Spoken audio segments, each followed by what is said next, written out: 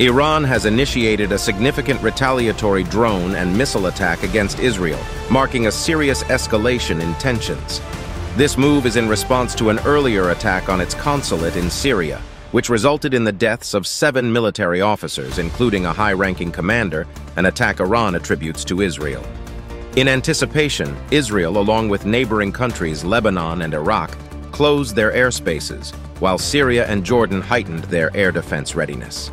Israeli defense forces remain on high alert, monitoring incoming threats, and the Israeli Prime Minister, Benjamin Netanyahu, has ensured that defensive and offensive measures are in place. The situation has prompted a global reaction, with the United States and the UK reaffirming their support for Israel's security amidst this crisis. Kindly like, subscribe, and share your thoughts in the comments section.